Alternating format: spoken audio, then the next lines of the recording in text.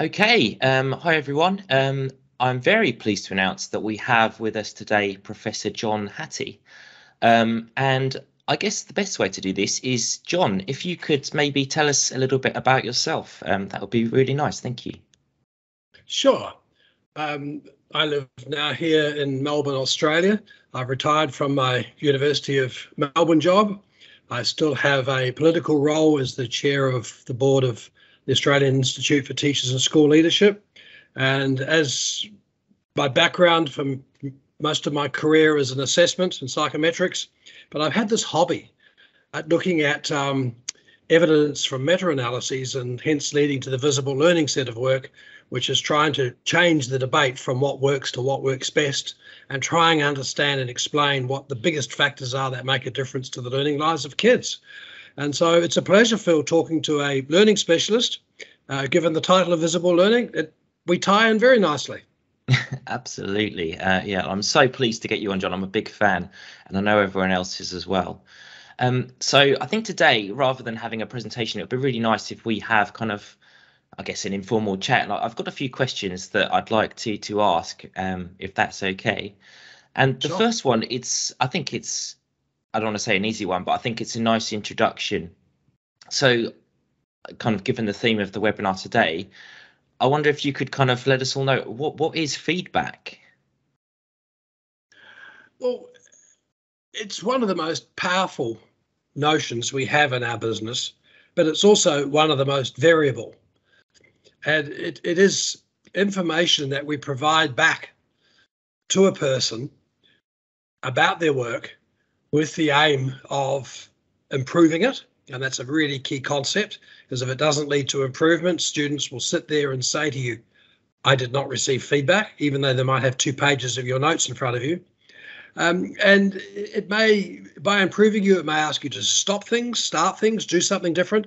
And it can come from a variety of sources. It's not necessarily a teacher. It can be a more expert student, another student in the class. It could be a technology, and that's probably the fastest growing form of feedback we know. And so there are lots of different ways of it. But it's that notion, Phil, of the fact that it's so variable. The same feedback I give you today works. I give you it tomorrow, it doesn't. That's the key, is to understand that. And that's what I've spent in the last 10 or 20 years of my research life, trying to understand that variability.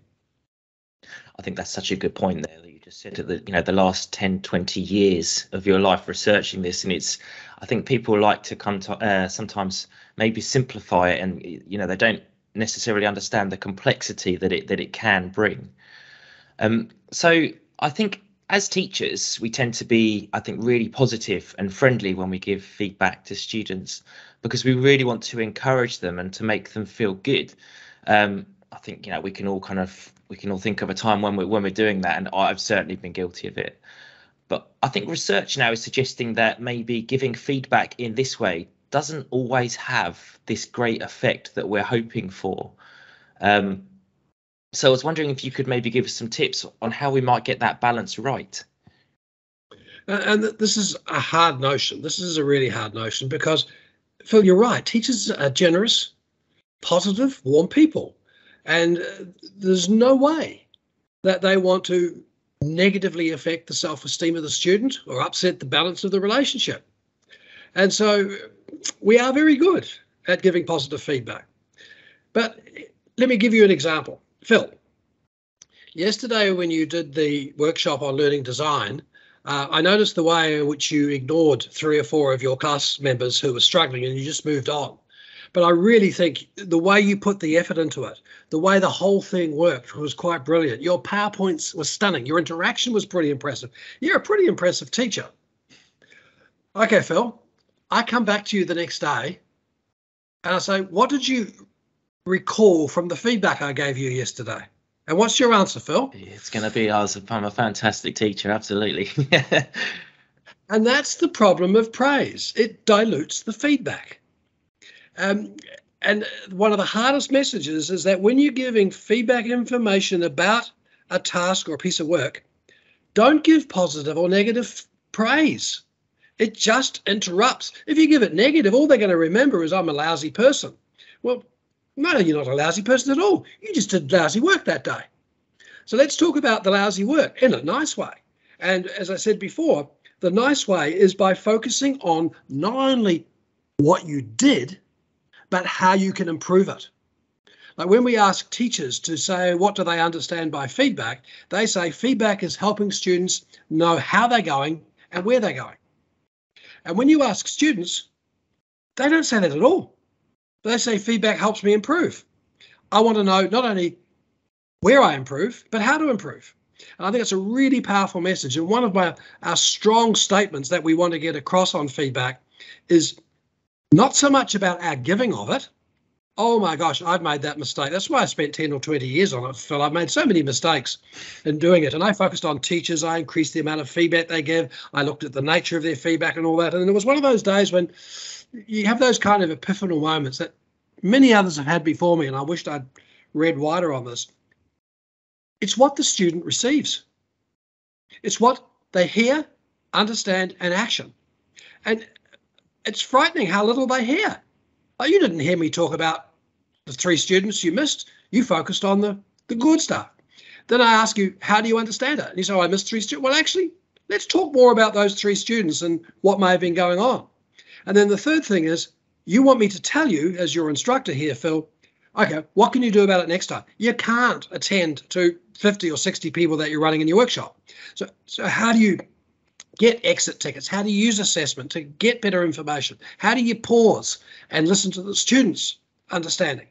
And that's one of our big messages about feedback is it's about the receiving. But the second thing I wanted to say here is the most powerful form of feedback for a teacher is the feedback back to the teacher about what they did well, who they taught well, and how much. Too often we think feedback is something we give students. Well, yes, but much more important is the feedback received. And if you're open to receiving feedback, particularly when it's given without the positive or negative, the affect, and you demonstrate you improve, that has a dramatic effect on your students. Absolutely. I tell you, it's so refreshing, John, speaking to someone who is so open and honest that, you know, that they've also made mistakes along the way. I think it's so nice to hear that when you're talking about that feedback for the teachers, are you talking about feedback that's coming from the students or from other teachers or both? All of that, feedback to the teacher from the students, from other teachers, from the assessments, from the assignments, from the noticing, and it's the triangulation of that. Like, as a teacher, Phil, I'm pretty good at confirmation bias.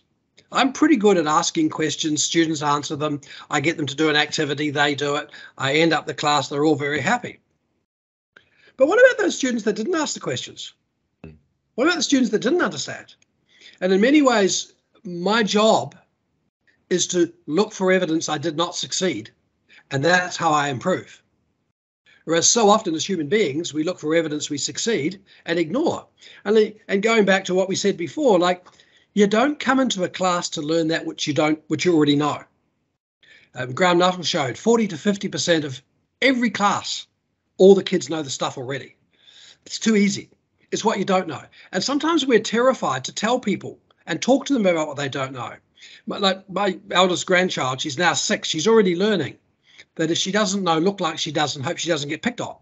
Well, that's the antithesis. Like, failure is the learner's best friend.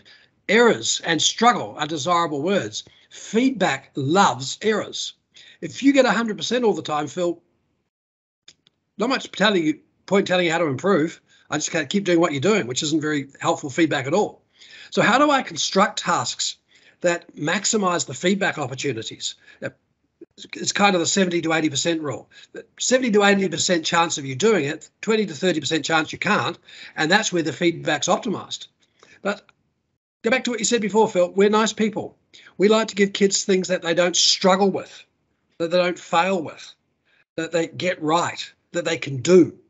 We're not serving them at all. I think that's so true, and I love it when you bring it talking about your grandkids as well. I love to kind of give examples with my kids and stuff, how, you know, I'll speak to my children and I'll ask them something, and my eldest is 6 and he's so good at faking it. You know, he'll be like, oh yeah, I completely understand that, and then I'll say, okay, well, tell me what I've just asked you to do, and like, you just think, yeah, okay, and then and then he looks, and yeah, it's you wait till they get to teenagers. They're brilliant at selective listening. I've been married 38 years, and one of the reasons for success is I'm the world's best selective listener. And that can be a massive impediment. But the thing is, like, take your 6-year-old. Is he or she? It's a boy, Jacob, yeah. Boy, he is probably obsessed about why questions. But unfortunately, by the time he gets to 8, he'll learn that it's all about what questions. And that curiosity goes. So your job, father, is to keep focusing on those why questions. It's the what they don't know. It's the curiosity, which is about what you don't know. And I just worry at schools that we get so focused on facts and knowledge that we forget that it is about curiosity. Now, I want both. But your job, like I've just written a book with my son on visible learning for parents. And we argue that parents are not first teachers, because that mixes up the role. You're first learners. And you never lose the role of being a learner and demonstrating to your kid that I'm going to take on difficult tasks and I'm going to fail. And it's okay. And I look at what happened during COVID. Many parents, even though they all went to school themselves, and some of them very successfully, forgot that it's not getting it right. And when they complain to their teachers about, the kid doesn't understand what they have to do, they're not motivated to do it, they're confused. You think, perfect. Yeah. I think I've heard you say this so many times, and I think it's so true that, it's okay not to know. And I think letting your students know that, I think, as early on as possible, and continuing to let them know is so important. Like, how many times do people ask questions? And I've heard you say so many times that, the students that put their hands up are the ones that know the answers. The ones that don't know are the ones that don't put their hands up. And I think that was such a good thing to remember. Here today, fellas, this is the feedback cauldron that really makes the difference, is when you have that kind of climate in your classroom. So it's no surprising that feedback's variable. And in classes where it's all about the facts, it's all about the knowledge, you privilege kids to put their hand up, feedback isn't that powerful. And here's a conspiracy. Kids above average prefer teachers to talk and teachers to ask questions about the facts, because that's the game they're brilliant at. But we're not serving them well at all. Like, why is it most gifted kids don't become gifted adults? Less than 2% of child prodigies become gifted adults. They've forgotten what it's like to fail. They've forgotten what it's like to be challenged, particularly in areas where they don't have the content domain. And that's really, really sad. So, but let me assure you, though, what keeps me going when I come to your country and all other countries, I see so much excellence out there. And so you really can see classrooms that are feedback rich, that are student question rich. Like, one of my simple things I do when I walk in a classroom is I count the student questions. On average, kids ask questions about their work they don't know the answer to. A class asks about 2 or 3 a day. A teacher asks 150 questions a day that require less than 3-word answers. Count the student questions. It's a mammothly powerful notion. Yeah, that's great. So another question I have, kind of given that we've moved a lot more online, certainly over the past 2 years, would you say that there's a difference in the way that we should give face-to-face feedback compared with how we should maybe give feedback online? Before COVID happened, one of my PhD students, Marie Davis, was looking at ways to increase the amount of student questions in class and therefore increase the amount of feedback sought. And she did a number of studies, and I was actually there the day when the epiphanal moment happened. And this class of 14-year-olds, and this the 14-year-old boy in the class, like, he was a nice kid, he fitted in, sporty, kids liked him. You can imagine the kind of kid he was. He was clearly struggling, and she could see it. So she went up to him and said, "Tell me what you're thinking." He said, "No, I'm all right, miss." And she persisted, and so did he. "I'm okay, no, okay." And he clearly wasn't. And then she looked over his shoulder, and there he was, using kind of like Facebook, but without the downsides. It was an app called Edmodo. He was typing in the question that he wasn't prepared to ask her in person, but he was prepared to divulge to all his fellow students and his teacher using social media. That opened up a whole area. And one of the things about COVID, which was fascinating, is using social media apps, kids are more likely to talk about what they don't know. They're more likely to ask questions. And I think that is the biggest power of technology that's untapped. And when I hear schools banning social media, and we know technology, as Dylan William has said, has been the revolution coming for 50 years, because we've seen it as a technology. We haven't used The social media side of it, I think, is really, really powerful. Like another app that we use called Verso, where the kids at the end of the lesson, they type in or they pick what their emotion is. Now, we have about 100,000 kids who've used this. 60% of their emotions are positive, 40% of them are negative. And the dominant one, by a million miles, if you did a Wordle, it's almost the whole Wordle, is boredom. But here's the fascination. The other part of the app is the kids can tick a box to say, I want to talk to the teacher about my feelings today. 1 in 5. And every teacher I know has talked to those kids. So let me ask your viewers, do you know the 20% of the kids that want to talk to you about their emotion? Because they're in your class. And if you don't know, you're blind to what's going on. I think this use of social media is a powerful, powerful way to indulge in feedback, get feedback to you as the teacher. So yeah, I think we saw that in COVID. Like in COVID, distance learning, you could not stand up to a group of kids and talk to them for 90% of the time, ask 150 questions requiring 3-word answers. It couldn't happen. You had to give up responsibility. You had to teach kids how to be learners. You had to teach kids how to work with each other. Here's the biggest travesty, Phil. We're rushing back to the old normal so fast, and the biggest travesty of COVID is we're not learning anything from it. Tell me, what did you do in COVID? Did you keep doing what you're doing before, or how did you use social media? Yeah, it's scary, isn't it? It's I've always kind of been thinking there's no way that things will go back, and yeah, it's maybe things are starting to slip back. So I think kind of these alarm bells going off, I think they are important moments that people kind of need to sit up and think, hang on a second. You're absolutely right, and I think you kind of hit the nail on the head there when you were saying about students that were applying with boredom and things like that. And I think sometimes maybe teachers take that as feedback, but in maybe the wrong way as well, because they see that as like a personal attack on their character, and it's not the case, is it? It's just that we maybe need. Sorry, it is, Phil. Okay. It is. But here's the good news. At least, unlike things like anxiety and depression, etc., we can do something about boredom. We can increase the amount of challenge. We can understand what kids' challenges. Like kids walk into every room with an incredible amount of motivational resources. They just don't want to spend it on some of the stuff we teach them.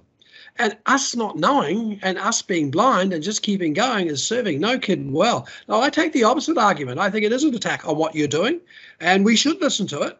And as I say before, what I see is teachers who know this, they fix it. Okay. Yeah. Well, that's something. Yeah, it's certainly a good way to look at it. It gives you a mechanism to initiate change. Absolutely. Yeah. You're the only person in the room paid to be there. You're the only person there to be paid to improve. I make no apologies. Yes, and I see teachers constantly on the lookout. Like one of the attributes of great teachers is they're incredibly nosy, and they're looking for this all the time. The teachers who are not so good, they sit back and wait for it to come to them. Well, they're brilliant at selecting out what comes to them. I'm sorry, it's not good enough. Yeah, no, it's such a good point. Absolutely. Yeah, very good. I think we've probably got time for maybe one question to go now, just to kind of fit into the time we've got. I know that you've talked a lot about kind of how in the past we've asked that question, what works? And we're always looking for that that magic pill and things like that, or that magic kind of thing that's going to fix everything. And I know that you've thrown that on its head and said we need to be thinking about because everything has an impact, as you've said, and you've said that instead we need to be looking at what works best. I was just wondering if you I know you've got lots of thoughts on that, but if you could maybe summarize, and if you had any tips or something that you could maybe give everyone on something that does work best, that would be really nice. Yeah, I think we spend far too much debate and time about teaching. I'm a great fan of the Singapore philosophy. Let's teach less, learn more. Let's change the focus of the discussion about how students learn. The more we talk about teaching, the more we're talking about us. The more we talk about learning, the more we talk about them. And it's about them, not us. Of course, teaching matters, but learning is what matters up front. But the key issue here is it's not what teachers do. And we always look for that magic, what do we do? It's how we think about what we do. And the essence of that is this notion of evaluative thinking, is how we make value statements about what we do, what the impact has. And you know my cliche, know thy impact, constantly looking for impact. So what my biggest tip is, pause many times in a class and ask, how am I going? Now, it'll take a while to get the students to give you the feedback because they've been 10, 15, 20 years knowing that teachers never ask that question. Seek the feedback from the students. Like, when I saw your assignment the other day, I realized you couldn't do this. Obviously, I didn't teach that well enough. What can we do together to do it? Take some responsibility. Ask that constant question. How am I going? How am I going? How am I going? And if you do that as a teacher, that will help you make decisions. Like, we take the strong argument, there isn't one right way of teaching. And yes, there are some teaching methods that have a much higher probability of teaching than others. But here's the problem. At the right time. When you're teaching content, the ones that have better effects are different from the ones when you're teaching deep. And I want both, which means you as a teacher have to have multiple methods. Here's a question no one's ever answered that I can find. When is the right moment to switch from the focus on content to the focus on relationship between contents? There's an easy way. Ask the students, how are you going? Do you understand this? Are you ready? Have you got sufficient understanding to now move over here? And if you're over here and you don't understand, let's go back and learn some content to come back. I think that it's this constant statement, and my biggest tip would be ask, how am I going all the time? How am I going? And create a climate where the students give you that feedback without the negative effect. Like, even the worst teachers in the world, kids can be kind to and ignore and say, oh, well, she's just okay. Well, kids aren't as nasty as we think they are if you set up the right climate. So there's my tip. How are you going? Fantastic. And I think it's one of those things that you think, well, yeah, of course. But so many people forget to do that. And I think I've been guilty of that as well when I've kind of taught materials in the past. You get so focused on kind of what you're trying to get across that you forget sometimes to build in those pauses and to make the effort to ask, and don't be scared sometimes that might mean that you have to deviate from your plan at the start. But if the students don't get that content, then there's no point going on to that kind of bit that you've planned, because you're just going to lose them. And yeah, it's John, it's so true. I'm so pleased we've got you on. I really am. I could talk to you all day, John. I really could. But yeah, I think we'll have to. We'll have to stop there. And I know you kind of, it's late where you're on, you need your dinner. Okay. Thanks very much, Phil. Thanks to the listeners, and happy to follow up with any question and answers if they want to get them to you. We'll follow that up. Thank you so much, John. And it's a real pleasure for me to finally meet you. So thank you so much.